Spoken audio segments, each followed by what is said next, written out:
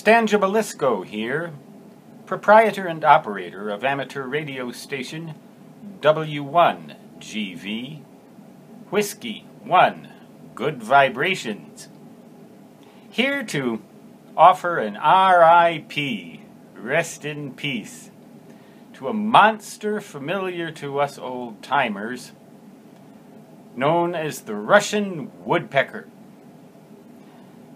In the HF bands, you could often hear this beast, which sounded very much like a woodpecker. That's how it got its name.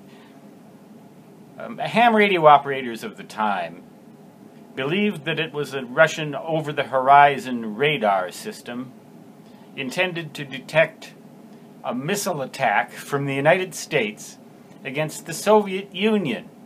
That's what we called Russia back before the final demise of that empire. That's what Ronald Reagan called the evil empire. But ham radio operators of the day would notice it most in that signal called the Russian Woodpecker, at pecking away at the shortwave radio bands in such a way and at times with such signal strength that communication was virtually impossible. The 10 hertz frequency of the short pulses, which must have had enormous power peaks, I believe they were on the order of several megawatts of power, would seem to vary in frequency or strength at certain time intervals. But I can remember my venerable old R4A Drake receiver's S-meter reaching levels of 40 dB over S9 because of that thing. Ham radio operators, I guess, were a little more savvy to the thinking and the minds of the Soviets than were some American citizens who believed that they were trying to control the weather, they were trying to control the ionosphere. It may have had an effect on the ionosphere, but I don't think anybody really knows what it would have been.